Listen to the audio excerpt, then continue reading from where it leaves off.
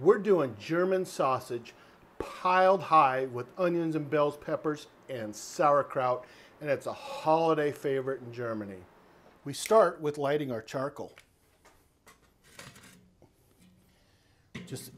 And if you're interested in learning other ways to light charcoal without charcoal fluid, I'll put a link to a video that I did right up here. For this cook, we're using the Vortex. That's this right here, link below.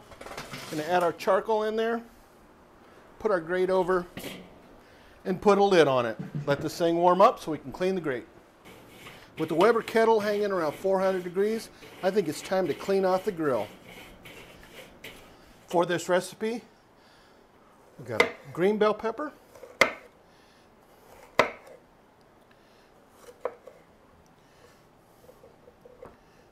just take it, and we don't want these minced up, we just want them cut up like this.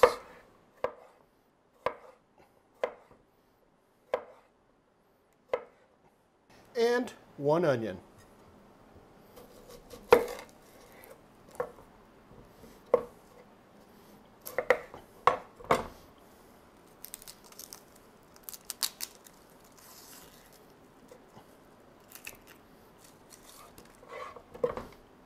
And we just want it cut up like this as well.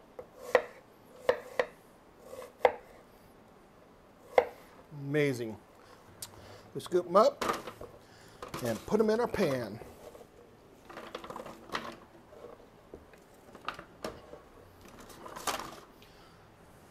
Next thing we want to add, 1 Bud Light.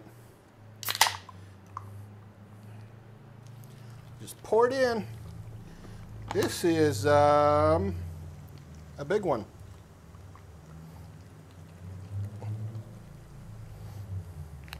We're using Al's German sausages for this, a local company here in Idaho. Some of the best sausages I've ever had.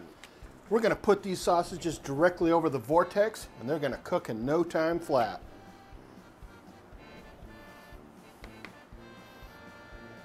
You want to know the secret to a good sausage?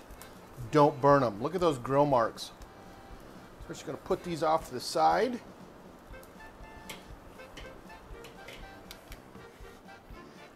That's what I'm talking about right there. And we're going to put them back in. Give these things about 45 minutes or so to just cook away, finish up inside of the beer and the onions and the bell peppers. No German sausage is complete without sauerkraut. So we're going to throw it in with the sausage, the onions, and the bell peppers. Let's do it. Just dump it in like so. Come on. Give it a quick stir. With our sausages almost done, we're just going to take this bun, and it's just a hoagie bun, right? Hoagie sourdough. Open it up, and let's start adding our goodies. All right, we start with a German sausage. Lay it right down like that. Got some sauerkraut, onion. Oh, heck yeah. I don't know if you can see this or not from all the steam coming off. But there is peppers in here, and there's onion and some kraut.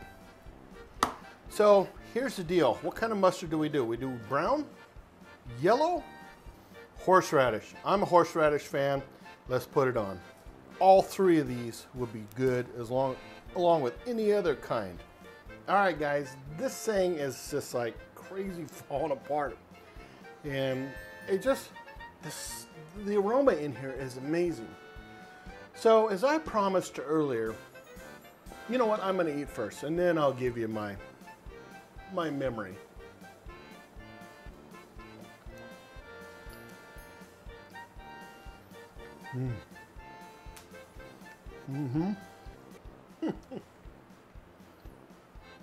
That is really good.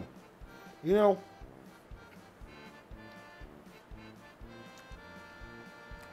that is really good. Let's try it with a beer. And it does go well with a beer. And here's the cool thing. If you were to just take one of these sausages, you know, kind of pour some kraut on it with our bell peppers and onions, you'd have yourself a fairly keto dish. I think you could get away with it, absolutely. You saw how we made it. The recipe's down below. Thanks everybody for watching. I love you guys, and we will talk to you on the next episode. Stay tuned because I'm going to tell you why these things are a tradition at the holidays. So in Germany, when they had an agrarian society and they raised a lot of Schwein or pigs and a lot of cabbage and anything in like Central Europe, southern, even southern Europe, you know, Austria, northern Tyrol region of Italy, when you had when the holidays came up, they celebrated, and one of the things they celebrated with is what they had plenty of, and that was both pig and cabbage. And that's where the idea of German sausage and sauerkraut come together for the holidays. And it was just a thing of good luck, and here we go for the new year. Let's do it. When I was a kid, there was an old man who lived down the road from where we lived in Prosser, Washington. His name was Chris Noltensmeyer, and he was born in 1891 in the Empire of Germany. He immigrated to the United States, I believe, in the 30s. I'm not sure if he was Jewish or what the reason was, but he did immigrate.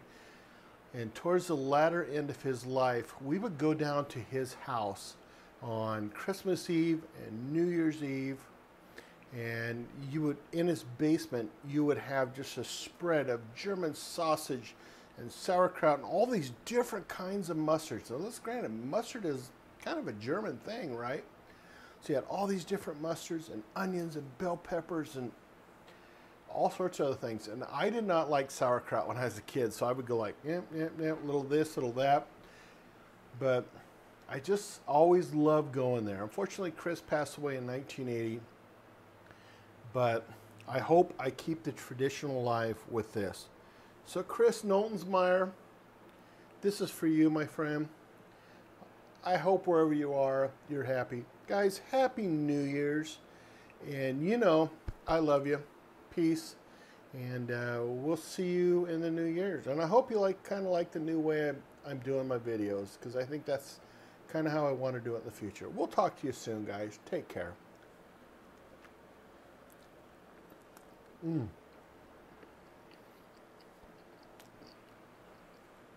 Fantastic. Oh my God.